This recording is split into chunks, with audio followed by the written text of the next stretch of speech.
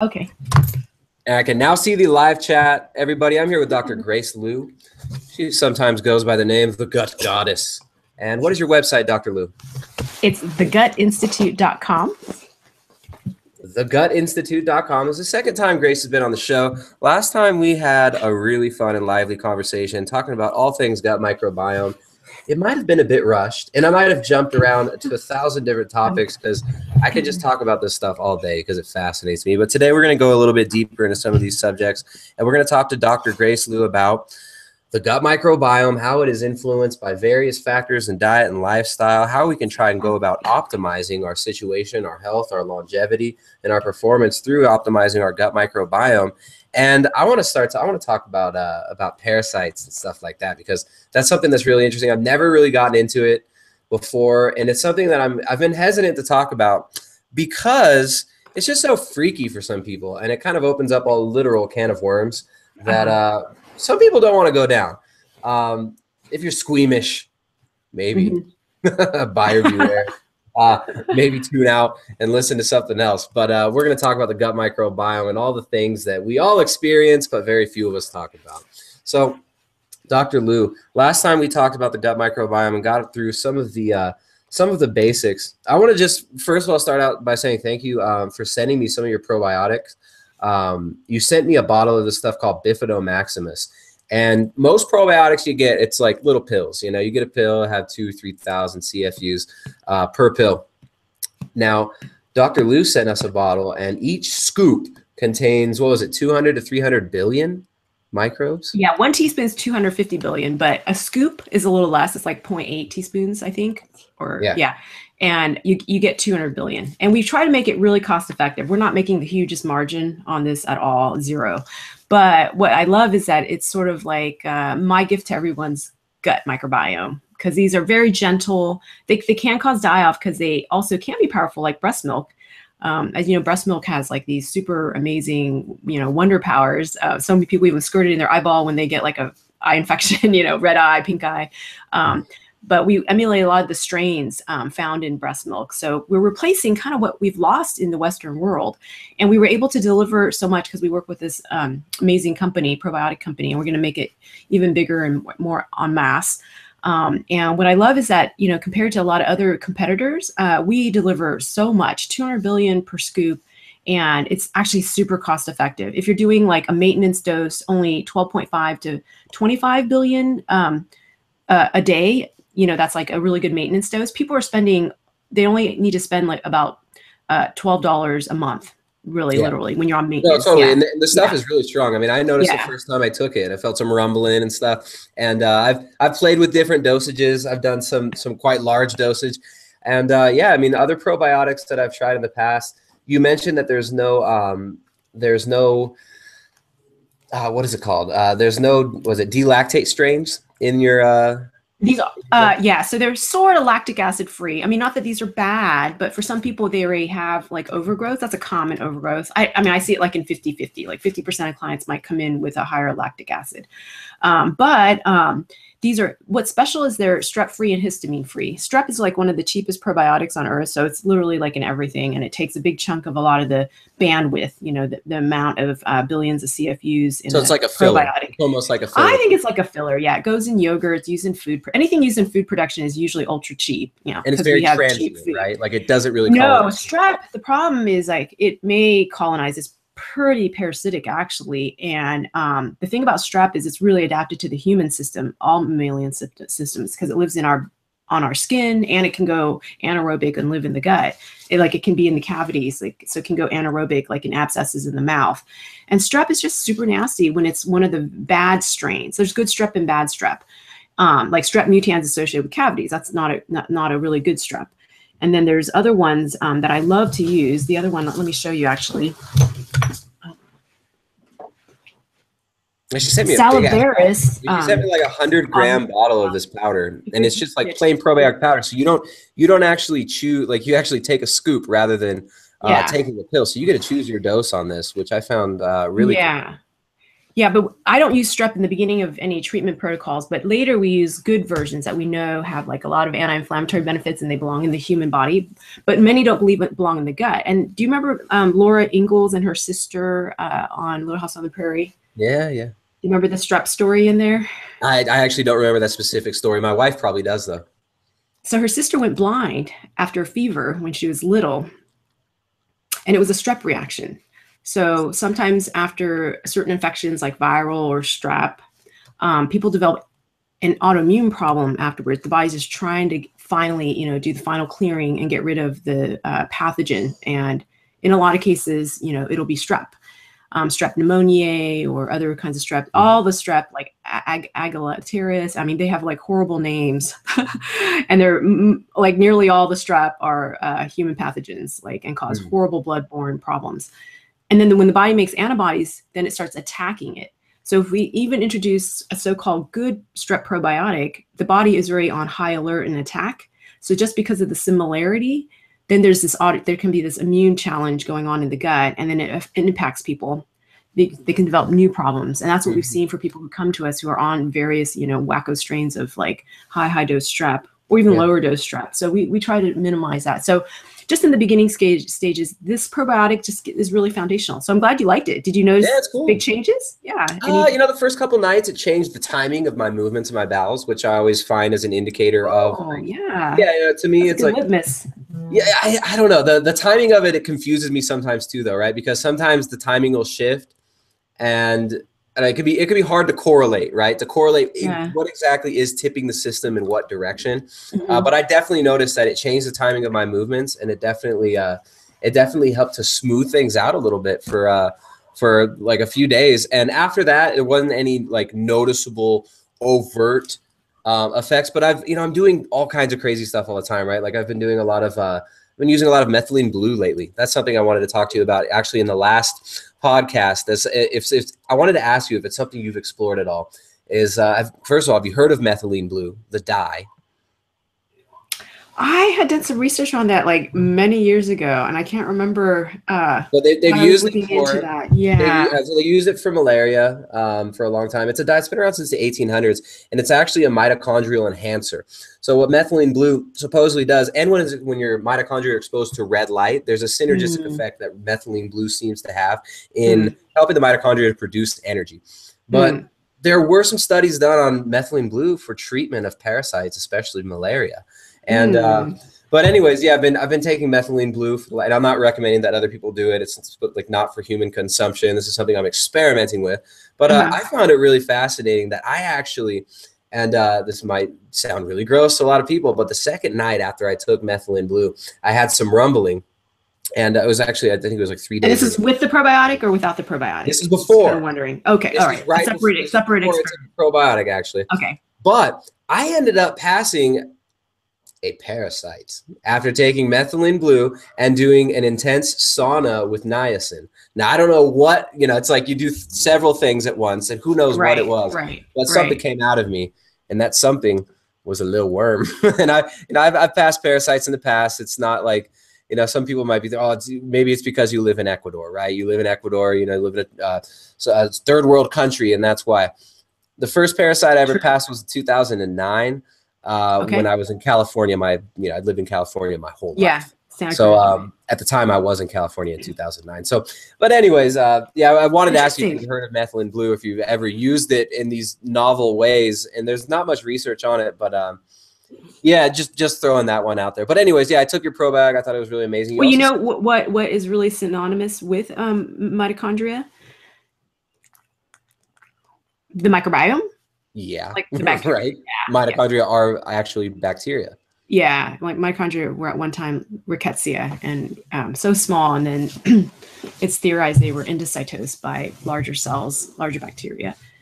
What I'd be interested in is seeing like how mitochondria actually might be communicating with bacterial colonies in the body through perhaps magnetic field fluctuation. We know mitochondria react to light magnetic field flux. Absolutely, yeah. There's all kinds of signaling, yeah. Yeah, and when you look at bacteria and how they reproduce, they're definitely influenced by magnetic field. They're definitely, especially electromagnetic fields, which I think I've seen some studies about non-native electromagnetic fields making human beings more susceptible to candida. So, I mean, this was, and I'm not sure if this has been fleshed out more, but, and it could be an erroneous claim, but yeah, I mean, these subtle fluctuations in light and the environment and heat and cold. They're unnatural for us too. Yeah. They're all human made, right? Yeah. So, all right. So let's talk about some of the factors that affect our gut microbiome and the balance of our microbiome. And I want to kind of tie in the parasite relationship, the Helminth relationship with bacterial colonies, because this is something that I'd like to explore in my own research. And we're probably limited in how much scientific knowledge there is out there on this right now. Yeah, I don't know how much data scientifically there is. So what are some of the factors that affect the microbiome, other than just, obviously the composition of the diet, but what are some other things that might affect our gut microbiome that are non-diet related? I hope this is not too crazy of a question for you. Well, some of the studies are showing there's a relationship even with our hormones, like the estrobolome, estrogens, and all they see is correlations, right? Like, so if we have an estrogen dominant state or PCOS state, like we have a class coming up in a month or two, acne, aches, and anxiety. It's kind of targeted for like our PCOS, our Western woman who has horrible PMS, clots in her menstrual cycle every month, and kind of, anxious wacko, like for one day, of the month. But anyway, well, how about the average American man who's an anxious and then, the men is the opposite. Life. Men are estrogen dominant. They've lost their testosterone, their masculinity is unaligned with the current, and they're, always in defense, and they don't have confidence, because testosterone is our hormone for affiliation. Actually, it's an antidepressant, and it, it also works in conjunction with oxytocin. Oxytocin is our hormone for trust, and even our microbiome knows that, because there's really amazing studies that show lactobacilli strains, and probably many other strains too, that are considered symbionts in the gut. They're highly associated with increasing oxytocin, and oxytocin is associated with wound healing. Yeah, so there's like many things. And so if you're trusting, you're not in fear. So then you also don't have the growth factors that turn on pathogens and parasites. There's less cortisol and adrenaline. Like our parasites and Helminths and E. coli pathogens, other bacterial pathogens, they have pathogenicity islands on their DNA. They recognize when adrenaline's high. They love it when adrenaline's high. And so when, normally for ancestral man and woman, they weren't stressed. Even if it get some shots of adrenaline. So even the microbes, were co-evolved with them.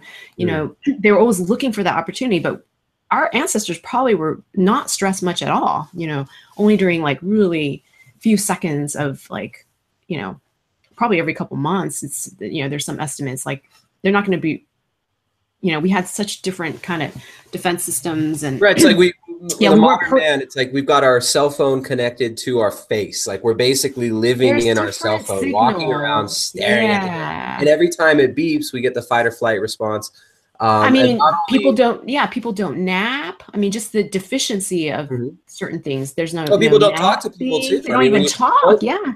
Everybody's on Facebook arguing about nonsense that they're fed by the news media. Like they're given talking points to argue about, top-down news media talking points, and everybody's bickering over the fake things that they're given to fight over, rather than actually connecting with neighbors, connecting with their families, which most families are, the family has kind of been broken up for the most part, right? Like there is pseudo oxytocin. So really amazing couple studies, people who do see their friends' faces on Facebook or some other media, they get a little hit of oxytocin, but it's only 10% of real interaction. Exactly. Yeah. And it has to be someone they know. Right. Yeah. Grace, did you see yesterday? Sean Parker actually came out and said that he's conscientious of Sean Parker.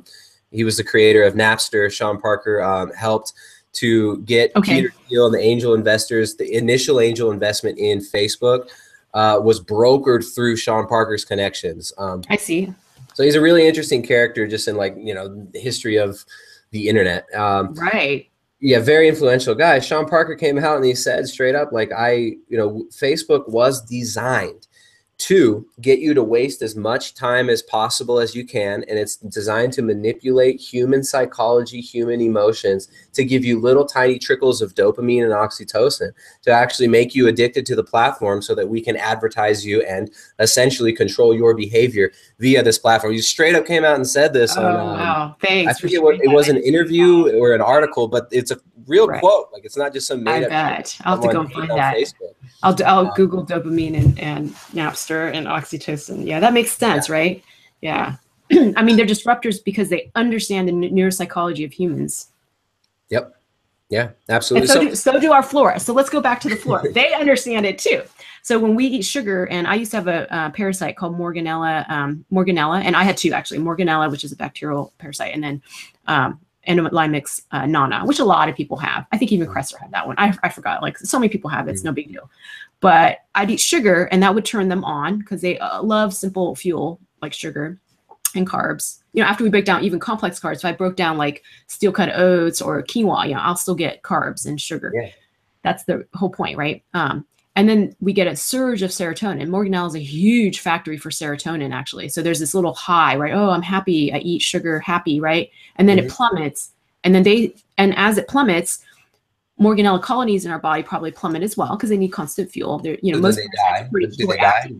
So as they die off, you know, there's more triggers because they've built this serotonin flushing of the system, you know. So as our serotonin drops, we're going to crave what makes them happy, which is more carbs and sugar. So this is where a lot of sugar cravings come from.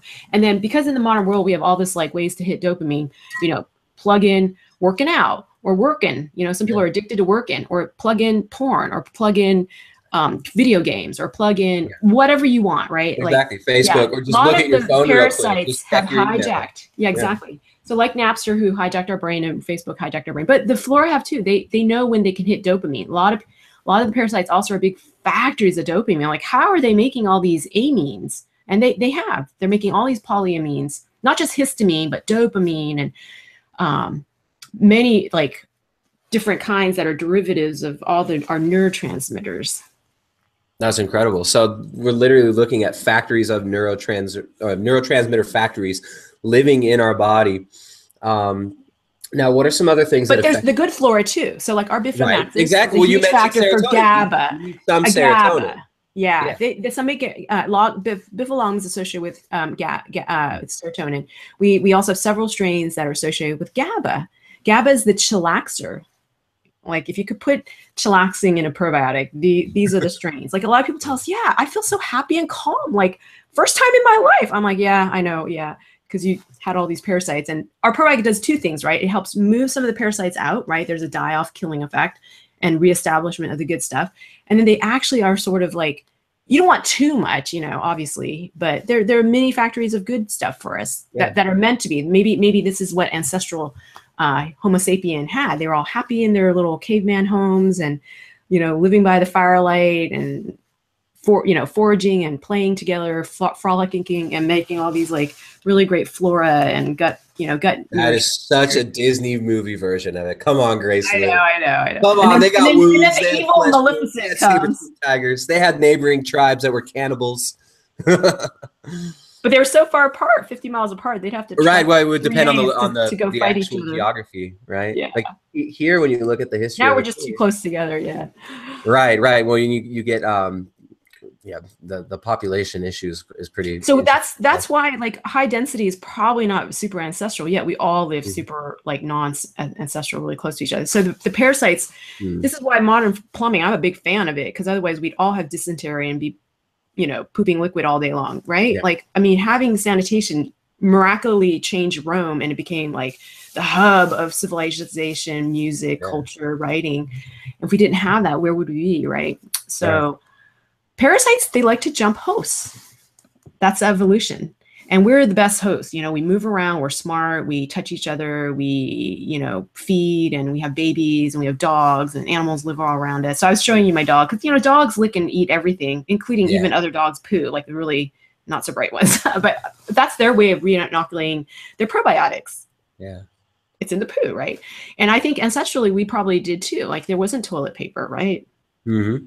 And if we look at ancestral healthy hunter-gatherers, anywhere, like in Bolivia, South America, or Africa, Maasai, they all have parasites and they're perfectly healthy and fine. But they also have plenty of the good stuff. They have plenty of the strains that are in our Bifidomaximus. They have plenty of the ABCs. They have plenty of Akkermansia typically. All animals on Earth have Akkermansia, even bees and boa constrictors and bats and fish. They all have Akkermansia. So there's certain strains that are just inherent to life on Earth, you know, but they have also Bifido. All the, you know, hunter-gatherers have Bifido. And they have certain strains known as, I call the C's, you know, like Christiansenella, they keep us lean and thin. It's probably super antiparasitic, I believe. All the really healthy good ones are usually have, they call it control, like pathogen control. Yeah. Because they want themselves to reign and rule, you know, the little gut empire. So I'll give you a couple of examples of some strains. So what about Bacillus? Not coagulans, but there's an interesting one. Bacillus coagulans, yes, in a couple of really good probiotics. And that's a dopamine producing one, isn't it? Doesn't it actually produce?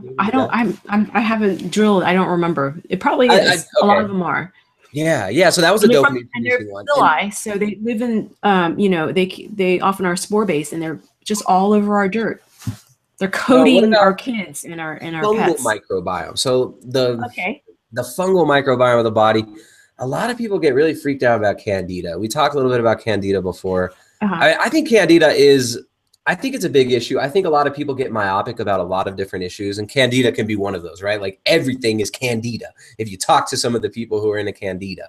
But it's like SIBO. Everyone talks about SIBO. Oh, it's all bacterial. Well, actually, you're missing like millions of other strains of stuff that are in the gut. So I think the same thing with Candida. People get myopic because we know how to culture Candida, so it shows up if it's going to show up. But there's actually Rhodotorula. There's like usually 5 or 6 strains of Candida, but we're not massaging that data out, you know, yet there's usually huge diversity of fungal overgrowths, just like we see huge diversity of pathogens. You know, usually we don't get one E. coli. If you really drill it out, there's like 5 or 10 strains of E. coli. And then, And then when we have healthy people, we have 5 or 10 strains of Bifido. But, you know, in ours, we have a 7-strain lacto and bacillus, you know, and Bifido. You know, it'd be ideal to get even more in there. But normally a healthy gut would have 5 or 10 strains of lacto, 5 or 10 strains of Bifido. But we don't see that at all. I'm lucky if I catch anybody who has even one Bifido strain and a lacto strain that's, you know, actually not in a yogurt. So in most people, these good strains that we want to have that are going to be producing beneficial neurotransmitters and create a nice homeostasis in the body and in the gut, exactly, inflammation levels, a lot of these are missing. And in their place, they're extinct.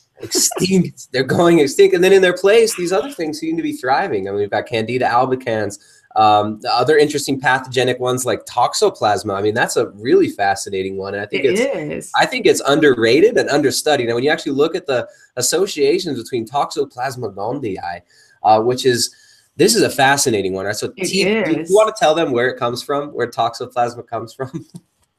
Cat poop, any pet poo. Cat poop. Human poo.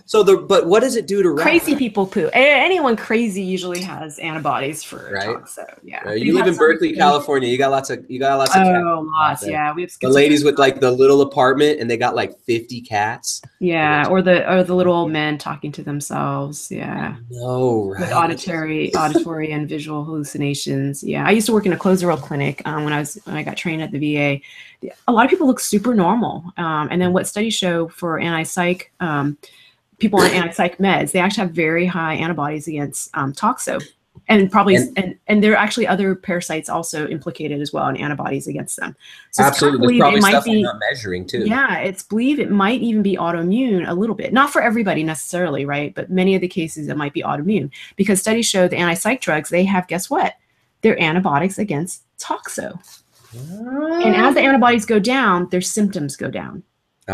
Yeah. And we're also looking at increased suicide in humans with Toxoplasma and increased risk behavior, including desire for unconventional sex practices like anal sex, which excuse the that's the parasite hijacking the host for sure. Right. I mean, this is like literally opening up the microbiome, creating micro lesions in there. I mean, these are practices that And it's a fascinating thing when you Which look is not at bad. It's just, I think if the whole tribe was healthy, like go at it, right? But if it's not so healthy, then there's a lot of convergence of I don't see how it can be healthy carrier creating state. micro trauma in the anus, but I mean, I don't know. I don't know. I'm not into the whole PC thing. I can't be convinced of that at this moment, but maybe someone could. So anyway, you know, that's where poop comes out.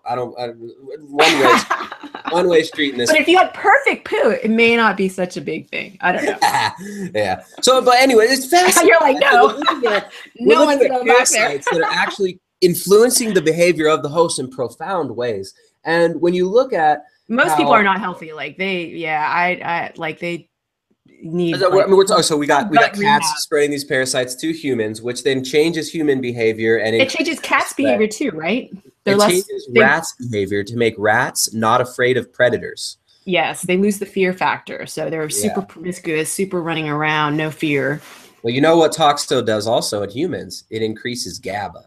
How weird is that? Yeah, so they chills lose you their out while it dumbs you down. Exactly. Yep, really dumbing down, right? So it's a really interesting thing when we look at things like GABA. When you look at things like dopamine, it's like, hey, dopamine's great. Well, dopamine feels really good. Therefore, do you think we're all chemical soups? We need to hit our dopamine receptors really intensely. So let's all get some heroin because dopamine. It's like we got to keep balance. And then we'll share needles so we can get the crack in there and share all our microbes. We'll share the needle with your share the needle. Yeah. Dopamine too. So yeah, there's exactly. the right there. Make your dog lick it and sterilize it, right? I got somebody right here. He's saying his biggest fear in the world is parasites. And I think that this is a fascinating thing. This really hits on something that's fundamental in human consciousness and in our psyche is it's almost like we have this kind of ancestral knowledge of the presence of these pathogens and how they do influence behavior. And when you look at a lot of the, a lot of cultural traditions around the world, a lot of them are built around maintaining certain practices that will affect the gut microbiome, right? Like even, I don't know, like the Jewish tradition and stuff like that. Like Muslims, they don't want them to eat pork, trichinosis. So you have all these practices culturally to maintain certain gut microbiota balances or imbalances and stuff. I believe so, right. This stuff just fascinates me, like at the macro level, how we could be literally looking at entire societies that could be influenced by ebbs and flows of bacterial colonies that flow through human organisms and meta-organisms like societies. Right. You know what I mean? It's just absolutely... Really, who's part of the macrocosm? Who's controlling who, huh? Well, that's what it kind of comes down to. Are we just chemical soups and they're controlling our chemical soup? Mm-hmm. Well, I mean, yeah, you get to the paradox of life. Anytime you look deeply enough in anything, it kind of seems to result in a paradoxical. Have you heard of prions? You live outside of U.S., yeah. So, anyone who's been in U.K., they can't even donate blood in the U.S. because of the risk of prions and mad cow. This is crazy. All right, so parasitic relationships. All right, parasite-host relationships can influence gut microbiome. I pulled up this study earlier. I don't have it. It's on my PC. I'm on the laptop. This study said that roundworms can actually create a beneficial gut bacterial environment. Are you kind of familiar with any of this research on how the relationship between gut microbiome and between bacteria and helminths might affect a host and the health of the individual? Yeah, there's a really wonderful book you should read. It's called it's by Moises Velasquez. Okay. Actually, he's out in the Bay Area here now. We interviewed him for a podcast, and I think he himself has tried helminth therapy, and he's really shed a lot of light on it. Any therapy that shifts immunity, like I'm into other things like fermented white mistletoe from Germany.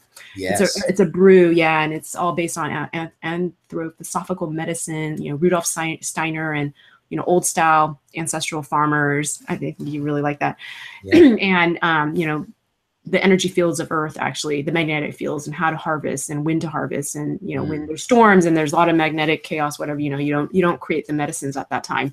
And anyway, Moises talked about how helminths can be used in certain therapies, and it shifts immunity. So if we shift immunity successfully, we can get rid of all kinds of things. He was trying to improve his autoimmunity for alopecia areata, where he lost a lot of hair.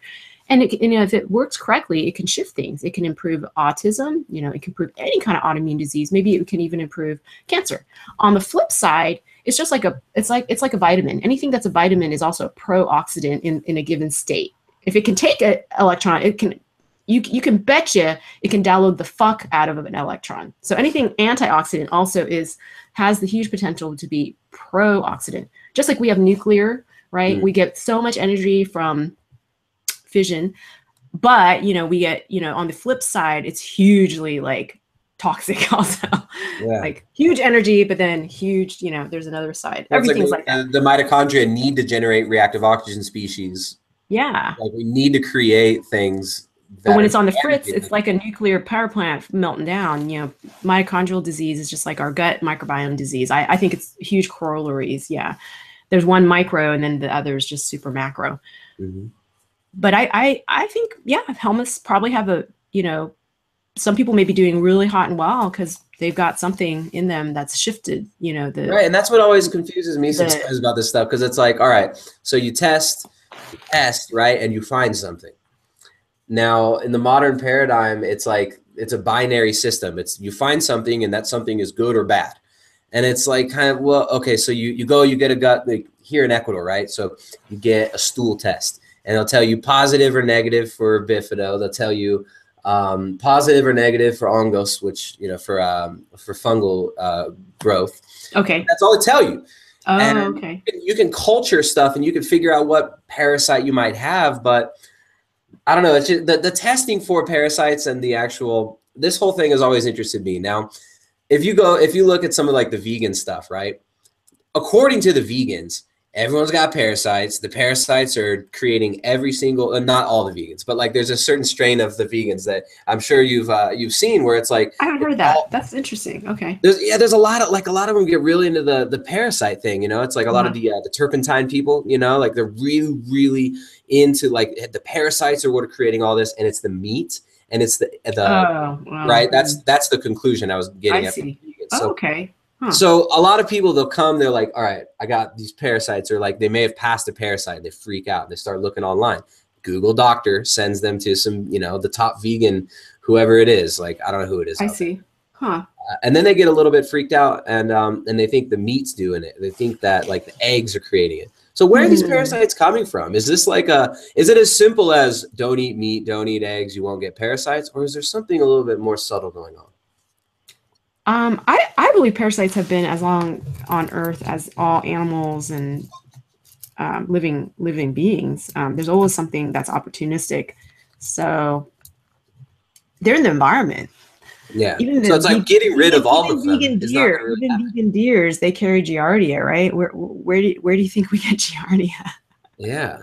And Giardia affects a lot of people in the Western world as well. It's not just urban. Oh, yeah. Yeah. But there are some studies that show certain genetic SNPs don't get as much of it. Like I don't have that. I don't have the protective SNPs at all. And then the people who tend to get the autoimmune gut problems, they have the worst SNPs. They have mutations that don't seem to do facial recognition for fungal overgrowth. So fungal overgrowths just end up all over. Like there's Dectin-1 mutations. They don't, yeast aren't, recognized, so they can't be eliminated so well because they're constant opportunistics on humans. So we always have systems built in, but those that are mutated, they don't. And I believe they probably lived in a system where these mutations appeared, but made no difference on the population because they were really healthy. They ate great prebiotics in their diet, great probiotics in their diet, and they probably had, just an amazing ecosystem. So these mutations appeared and it was like no big deal. It didn't affect anyone's mortality. But now in the Western world, we have so many ways we're killing off those guardians, those really good flora in the gut that keep that homeostasis, and then it becomes a big deal. And these are the people with inflammatory bowel disease, IBD. Invariably, they've got 5 different kind of detectable fungal overgrowths. So really they got 50, we can only detect a handful. Yeah. And for them, like when they do fungal, regimens, so much fungus comes off, they bleed, they leave little pockets and they end up bleeding, which is inherent to the condition anyway. There's always mucus and blood. But they get overgrown a lot easier. So in terms of their petri dish, it's like more overgrown for that. Yeah. So actually, all right. So for people who do have these fungal overgrowth issues, right? So I know, all right. So me, myself, when I first started getting into health, Candida was one of like the first things that started coming up for me in my life, because I was getting right, like, right. you know, at the time. You had like, a car accident as well, Tristan? Yeah, I had a car accident. So that's a huge, like, sometimes that involves like brain, you know, CTBI kind of Well, thing, spinal or neck, column, so any kind of, any nervous system, that's a hit. And anything that hits our nervous system, I would say instantly breaks the gut. Instantly, there's high permeability, instantly, sometimes even ischemic events. I mean, endurance athletes do this, and we have plenty of studies that show that that happens to them. You know, as soon as blood is diverted out of the gut, the huge GI tract, and it goes somewhere else to repair or, you know, take care of life and keep living, you know, then the gut will suffer. Something has to suffer, something gives, right? But really, you know, elite, healthy people with certain genetic tips, they get away with a lot more. But at some point now in the Western world, like, people just get epically multi levels of getting ill. So what I had when I was forced to actually start to deal with it, right? What happened to me was, I mean, I grew up shitty diet, asthma, allergies, antibiotics, you know, the pink medicine, amoxicillin, all that lovely stuff. Lots of the steroids for asthma, you know, lots of. I had a lot. I had the same pathway too. That bottle of amoxicillin is basically a bottle of asthma. It's delicious. It's delicious stuff. Tastes like bubble gum in it. It's like they make it taste so good. It's so annoying. I used to want extra. I remember so one you time. had sugar cravings. You had a lot of sugar cravings. Oh, totally. So that was my thing, right? It was like, I'd wake up, I'd eat sugar. And I was okay, kind of, right? Like I had depression during high school that I dealt with, and like some social anxiety stuff coupled with depression, and it was usual teenager stuff. I didn't associate it with that at all at the time. No. Then college came around. I kind of like had like a major awakening in a lot of ways, and kind of got beyond a lot of things. And everything was awesome. My body maybe wasn't functioning perfectly, but like, hey, at the time it was like, go, go, go. Like, let's live. Then I got this major injury and ended up kind of semi hurt for a while. And my recovery was beer, weed, and, you know, like Ben and Jerry's. Like, that was what I did. All the great things for the gut microbiome. Literally. So it's like you get this injury and it's creating a chronic inflammatory response in the body. And the pain didn't even start till like months later, because it was all locked up in the fascia tissue, and it was just my hip got locked up. I was like, oh, cool, I'm fine. Like, I'm totally okay. I'm going to be all right. And then it started creeping up, and I realized what I had done. But yeah, that was my recovery. And I went through a period of a lot of pain. And during that pain period, I treated myself horribly. So then after that, you're just trying to recover. You're trying to feel better. Yeah, our bodies have amazing wisdom. Yeah. So then after that, like fungal overgrowth, stuff like that started popping up, like, you know, yeast infections, just crap that I'd never dealt with in the past. But yeah, I want to go over the signs of what yeast infections are. Yeah, we have a newsletter coming out. Yeah, we have a newsletter coming out on Sunday. There's some really we talked about bleeding from the butt, but what are some of the more subtle signs of fungal overgrowth and yeast infections? So I can go tongue to tail. So like white tongue, or like Asian medicine looks at tongue. So any kind of, I think any color of the tongue indicates to me fungal overgrowth. That's like the major foundational dysbiosis that people have. So it could be white tongue, but it could be yellow or reddish or any of them. The other colors kind of mean other things are layered on, more parasites, more bacterial things. And people that get like a black tongue. You ever see black? Ooh, no, that doesn't sound very good. Sounds gnarly, right? Right. But like, so dandruff. I had that. Allergic shiners, like a lot of people who are pale may have that. You can tell very clearly, right? Any kind of eczema or psoriasis. So eczema, psoriasis can hit sensitive areas like elbows, creases, behind the ears, on the ears, you know, anywhere. Yeah, acne. Right between the toes. That's a huge fungal overgrowth. Yeah. You know what happened when I was a kid? Foot fungal, like not. It was. So we're going tongue to tail. Yeah. Then we go down. Then you can have eczema, psoriasis, plaques, or acne. A lot of people have butt acne, acne, or back acne. Yeah. And I used to have that too, like creeped up the butt and then all around the back and then down. Like I got rid of it multiple ways, but it always made some like circle around migration on the human body. Yeah. You know, just like, you know, people get shingles. There's a dermatome. It will hit certain things. Our gut has sort of a path to the dermatomes. It's through the lymph actually, or there probably are other pathways as well. All right. And then we go lower. So like women, we can have multiple layers of fat, and then we get, you know, kind of yeasty or staffy, you know, overgrowth where it's red, or, you know, it's like a diaper rash, but, you know, in between the breasts, you know. And then men have something similar, right? Jock itch, anything moist, you know, moisture captures, you know, there can be locked in, you know, a skin terrain that's not exactly optimal, right? For sure. Yeah, that started happening in college. I started getting jock itch in college. And then some people have acne, right? Yeah, in the jock itch area. That's the worst. And then you go down. That was so gross because you're just like, oh, because it feels so unclean. You're like, no, it's all changeable. And then it's always like the worst of the worst, if there's less circulation, peripheral vascular disease, Raynaud's, any of those, there's fingernail fungus. But most people, it's the toe fungus. And for me, like ladies, oh my God, if you go to get your toes done, you have a high risk of catching things because they don't necessarily, you have to actually autoclave to get the spores of different fungal overgrowths to kill them. And then they're on everywhere, including the implements. And you have to kind of bring your own implement or make sure they're like super like autoclaving the materials. When I played soccer and baseball, I used to get on my feet, I used to get in between my big toes, I would get this crust. It was so gross and it would itch so bad. And I would just I forgot. So watering eyes. Oh. So like a lot of pets have watering eyes. They got fungal overgrowths. When they go to the shelter or some vet or what, they're getting vaccinated. They're getting tons of antibiotics and they're getting tons of antiparasitics for heartworm and other worms.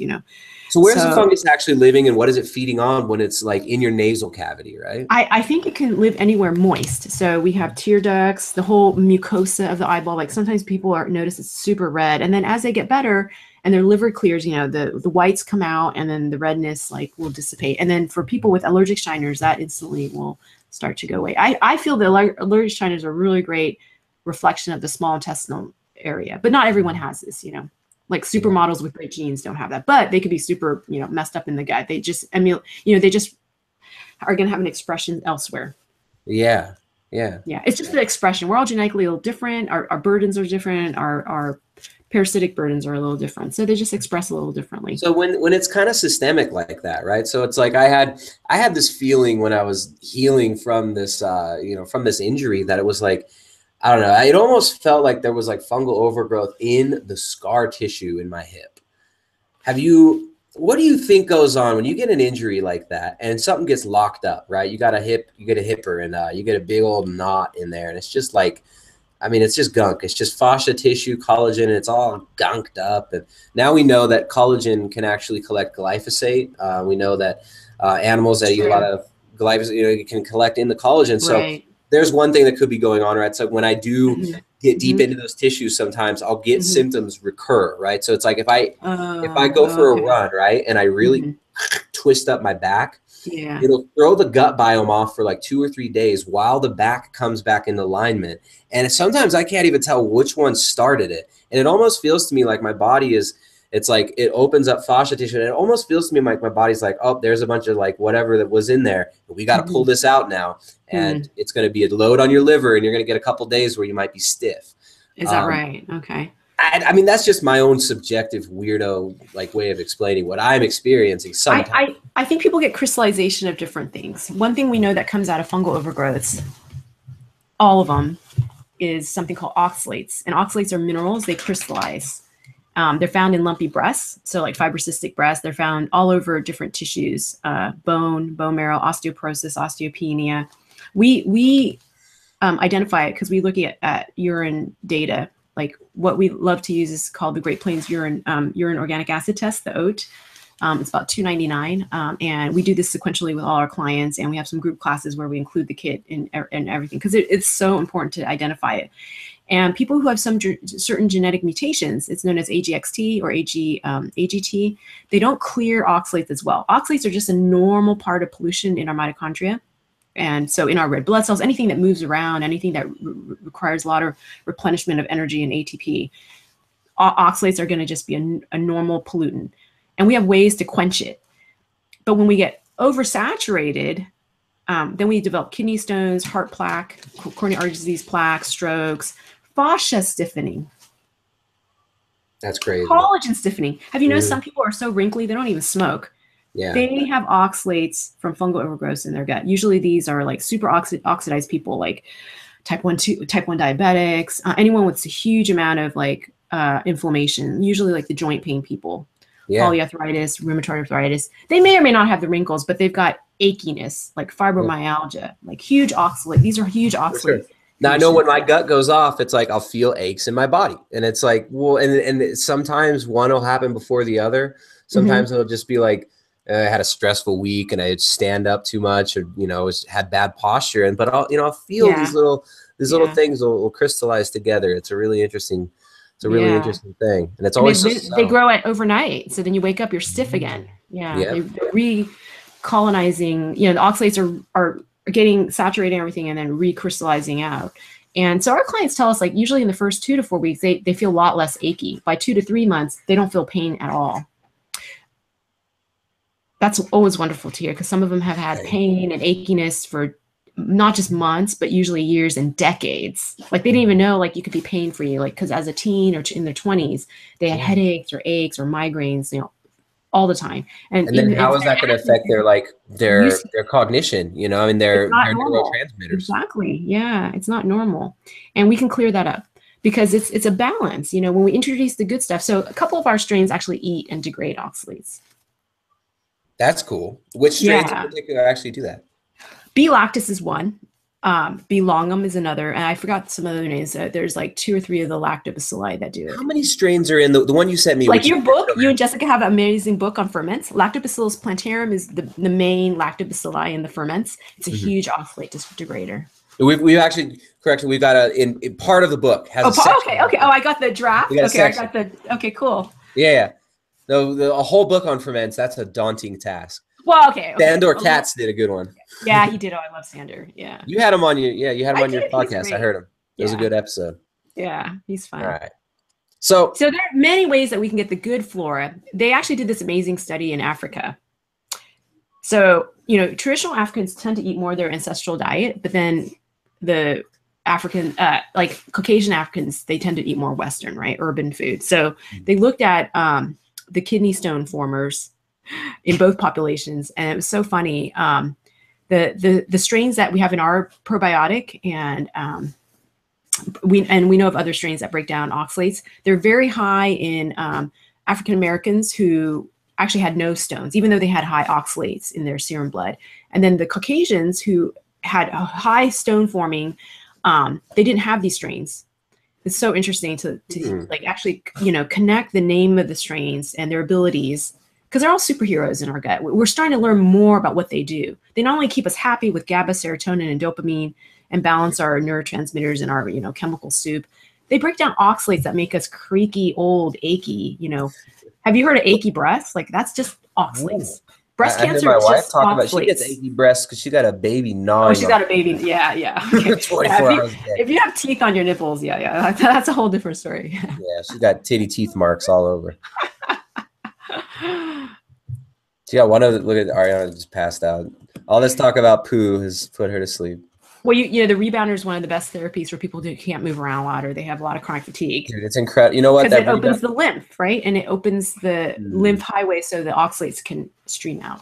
And it's a non-impactful way that you can, like, if you're hurt, if you got joints that are aching, it's a way that you can move so much in such a short amount of time. Totally. It's really unrivaled. You just feel like a kid again. Yeah. Just don't do a circle unless you're really good. Yeah. Land on your neck. I really like this thing. We awesome. Like $100 on this one because I didn't want it to be creaky. So we got the one with the nice. Then the top quality jump sport, and I'm happy with it. But it's you got a high ceiling though. That's cool. Yeah, that's pretty high up there. I was gonna say, like, I feel like I might hit my head soon up there if I keep pushing it. Because you can jump high on this little thing. You can get real high. So all right. So actually, providing your body with an environment that is more beneficial to your health can be done through the injection of good strains in there, right? So we're not just looking at like a straight up, I got parasites, I got candida, because everybody's had some. Everybody's had like a freaking toe fungus. Everybody's had something like a yeast infection or a little bit of thrush on the tongue. People have had these things. How do we? I don't want people to just start freaking out here and like, I gotta start Google doctoring and get on Cure Zone and start go through all that nonsense. What else can we do other than, seeding it with beneficial gut bacteria, such as you offer in the Bifido Maximus product? What about what fiber? You mentioned you have a product called the Bionic Fiber, and somebody has actually a generic mix of stuff. Yeah. Somebody actually asked about the protocol for using fiber and how you recommend they use your bionic fiber. Yes, John C. says, ask you about the updates on your bionic fiber protocol. Awesome. For mostly healthy people, I think it's great. I personally do like 20 grams a day. And then if I'm really lucky, 25 grams, maybe twice a day. And I feel like super great when I'm doing that. And, great brain health, great, ability to burn body fat when I want to, when I'm sitting all day. But for people with really severe overgrowths, and you wouldn't really necessarily know this unless you, do a little bit of testing, don't guess so much, but do the testing and just see the levels of overgrowths. I actually don't really recommend a lot of the prebiotics like bionic fiber too early during a gut rehab. Some people will do great and it'll actually shift a lot of things in a really good way. Many, because we have such epic levels of gut damage now, many can run into a problem and they can actually feed some of the overgrowths. Yeah, just like some people love low carb, and there's usually a reason. The body's wisdom is that, they know their microbiome flips out when they eat too much starches because it's feeding not the good stuff. Our good bacteria, like all the strains in the Bifidobacterium, they can help us break down sugars, disaccharides, trisaccharides, monosaccharides. So they're actually supposed to help us to break down glucose and fructose and make them into even better alchemy and magic. But when people don't have these strains, even if they're eating an amazing diet, they've been paleo for like umpteen million years, and blah, blah, blah, blah, blah, and doing bionic fiber or probiotics even, blah, blah, blah, right? They still have fatty liver. We look at a liver test, and for men, it should be 15 and below, women 12 and below. And they still have fatty liver. It's like 20s, 30s, 40s, 50s. And that's insane. That's because of the terrain. The terrain affects everything. The terrain's everything. But we can shift it. So we have some like beginner classes. People can learn about this, and there's some customized protocols because you do the gut test, and then there's customized protocols through the class. That's thegutinstitute.com. Yeah. If you just, we have some classes available, and they're great. And then we're building a new class that'll have everything, all the supplements for aches, headaches, acne, and anxiety. Most of the, worst of the worst, and very common like gut dysbiosis issues. Some of the things you kind of mentioned as you were growing up, asthma, acne, feeling this drive, this akathisia. People might be like thinking they're just full of shit because they're naming everything. It's like, oh, you stub your toe, or it's all just the gut. But I mean, really, the gut informs so much throughout the body. It's ubiquitous. Right. It's like when. It really just amazes me how intimately connected every single system in our body is to our gut and our brain. And our brains are so strong, right? Like gamma meditation, we can affect even each gamma waves and deep meditation, which I'm not a really great practitioner, but I know they affect other people. Yeah. No, I mean, we can affect and mind reading, and oxytocin. Even though you're millions of miles away in Ecuador and I'm here in California, like we even affect each other in this macro way. It's pretty fascinating. Absolutely. I mean, even like we don't have to get too subtle with it. It's like I could be a real big jerk and make you have a bad day. Then that could affect your, you know what I'm saying? It's like, or we could come together, we could have this like communion, and it's like we walk away, we're stoked, we're positive, and then the rest of our day, it's just building on that energy. That's going to affect our gut microbiome as well. So it's like, to me, all this stuff, it's so fascinating, especially, and I like the comment somebody made earlier. And I started sound. You talked about energy, but sound, right? Like your voice and my voice and Jessica's voice, like there's a communication, right? And it probably even affects our microbiome in some ways that we don't fully understand yet, right? Absolutely. Like if I had an angry sound, your microbiome may pick up on it, or you will, right? It's something. Yeah, there's a lot of things we don't fully understand. Here's my prediction. I said this in a recent podcast. All right, so we've got photobiomodulation, huge right now. But there's this big move in the late 2000s, people talking about cymatics and the nature of reality and stuff like that, how vibration and sound affects things. And when you look at all, Om being the primordial, in the beginning, there was the Word, and the Word was with God, and the Word was God. It's like there seems to be something that is the essence of this experience that is profound. All the spiritual traditions talk about the basis of reality being vibration and sound. So I think we're going to be looking at a lot of more like, I don't even know what you call it. We got photobiomodulation, then we'll get, audio biomodulation, where it's like people are going to be using sound therapeutically. And I think science is going to I have all my clients do binaural beats to get in the gamma wave pattern, because if it heals their brain, guess where this other brain is, right? Well, how about specific targeted devices that'll throw specific frequencies that will generate or attack certain things in your, I mean, we're talking about Raymond Rife here, basically, right? I know Rife. I love Rife, but you gotta be careful. Rife I didn't even think kill out too many things. That's already been done. It's all already been done. I know Rife is pretty badass. Yeah, right. Anybody want to look into some amazing 20th century history? Raymond Rife and his incredible microscopes that he made. That there's a few of them around still. Oh yeah. All right, so here's somebody. Okay. My buddy Andrew Scarborough. Okay. Maybe one more question, then I got to go. But right on. Let's make another date. I love this. And we'll do it again. Yeah, Jessica can tell me more. Yeah. Yeah, it's cool talking because you can flow well. It doesn't have to be like, oh, here's the talking points. We talk about my book and this. It's fun. All right, so check it out. Andrew Scarborough. He's I've had him on the show several times. He's a buddy of mine. He's a really nice guy. He's got he had a brain tumor, an astrocytoma. Okay. And he used a very low-carb ketogenic diet to actually heal from this experience after his surgery and stuff and to manage epilepsy. He's found that he's less sensitive now to certain foods, and he's able to increase microbial diversity. He's been playing with things like sauerkraut and stuff, and he's not getting any negative effects on seizure threshold. And he thinks it's beneficial. Now, Andrew loves to peck through things. He's non-dogmatic. He's always exploring everything, and he's a PhD student looking to help educate people. He's asking about entomophagy and the gut microbiome. Do we need more research, or is the research simply ignored? And I don't even know what entomophagy is. Is that autophagy? He says entomophagy. I'm not sure what ento. I don't know what ento is. And ento like insects? Ento? Entomophagy in the gut microbiome. ENTO? Is he talking about entomophagy, like the death of microbes and when they die, what that does to the... I mean, for probiotics, dead is better than nothing. Dead is as good as live, actually, in even some studies, but not, other studies show it's not quite as good, as the live bacteria. Okay. Yeah, but all right, so let's one more question from Andrew. So yeah, he's very interesting. VSL number 3, he wanted to experiment with. It's very high in strep. Okay, so for somebody who perhaps has, he just answered. He said consuming insects. Yeah. Okay.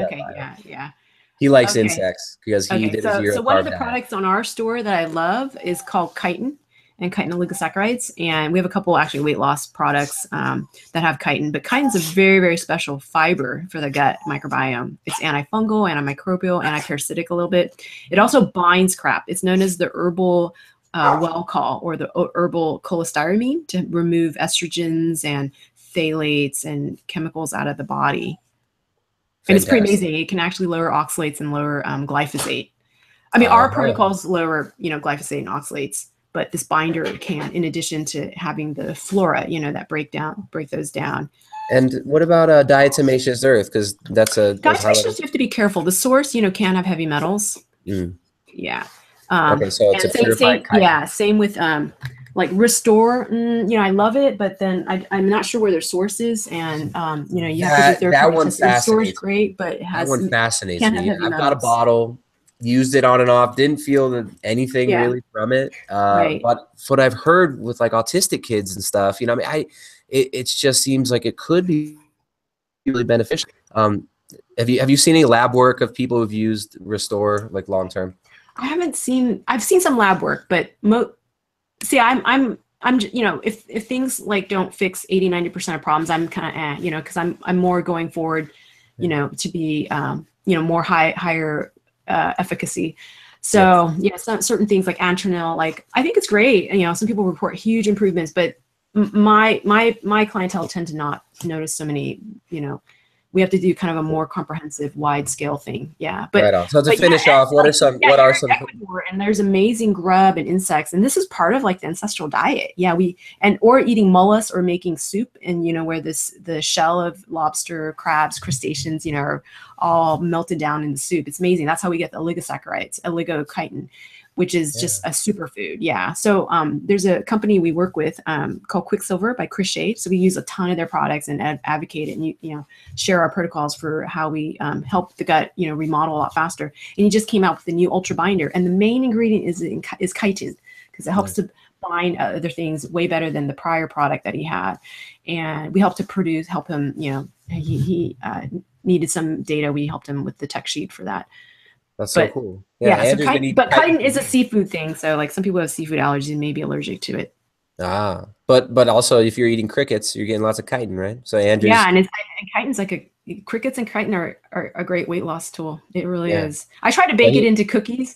It's really crunchy and sandy. So my kids are like, I couldn't even eat it.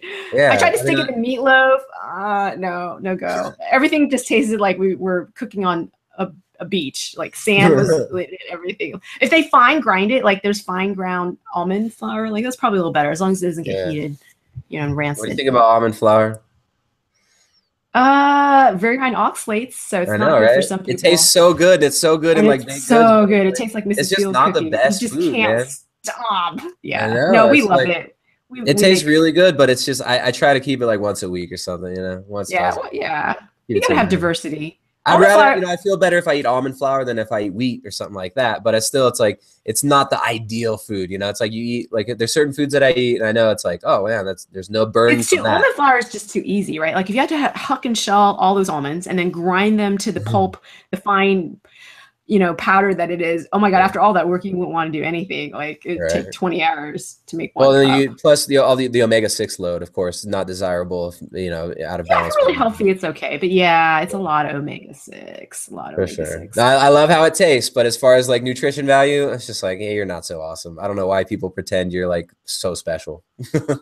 One of those things. Well, they make Andrew, you've been into the holiday season. Andrew Scarborough, I think it's really interesting. Like you loved the insect part of the diet, and it was so helpful for you. And it wasn't just because like a lot of people that get into the low carb myopic mind state, right? Where it's like, well, it's because it's a low carb diet. Well, there's another confounding factor right there of like you are getting such great results using these insect things, and it's not just that it's the amino acid profile, it's this or that. It could have had to do with the chitin reducing inflammation systemically through the body and binding up crap that was in there, and it just could be many more things going on. I think you're on the right track, Andrew. But Grace, I want to thank you for coming on. Thanks so much for having me on again, Tristan. Yeah. So fun. I know my audience is going to love it too. Yeah. How can people find? All right. So the Bifido Maximus, I got to put my big fat stamp of approval on it because I've tried like VSL #3 and some of these other supposedly really high-end probiotics.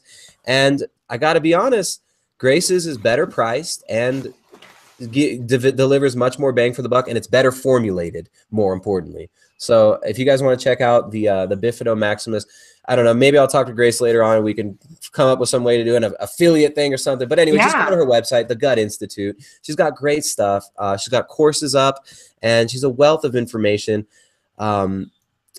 Let's see. Any closing thoughts here, Grace, on where the people might be able to find more, or any takeaway thoughts from this convo? Maybe I'll come on again in a few weeks after we like get some more interesting topics on board. Like that would be really cool. I'm down. Yeah, maybe. Yeah. I love your QS, quantified self way of like looking at things. I mean, I did a lot of that myself to, get health better. And then for my clients in rounding out certain protocols. And that's because, we just have to now, but it's great because everyone's really different. Not one thing works for anybody. So I love like how you're pretty scientific. You know what factors you're adjusting. So I mean that's what we're about here. It's like truly using the scientific method. I think people mistake the scientific method for religious language now. It's like you just say, oh, this is science, and it's like you're the word of God. But it's like no, science is a method of exploration of testing hypotheses, and it's not just like that person says it and they got a thing on their head that says scientist. We gotta go beyond that. We gotta look at the actual studies and actually experiment on ourselves and realize that we're only broaching the surface with some of this stuff like the gut microbiome, helminths, parasites. And we keep going back to ancient wisdom, like Andrew eating insects. We keep going back. Eating bugs for his gut bugs. Yeah. All right, guys, so keep it simple. Don't freak out if you think you got candida overgrowth or something like that. Hey, take it easy. Don't just blast yourself and with antifungals. Don't go drinking bleach. One step at a time. Do it in a measured fashion and test yourself, people. So thanks so much, Grace, for coming on. I'm going to end the broadcast now. You guys can find more at thegutinstitute.com, and you can also find more at primaledgehealth.com. See you guys next time.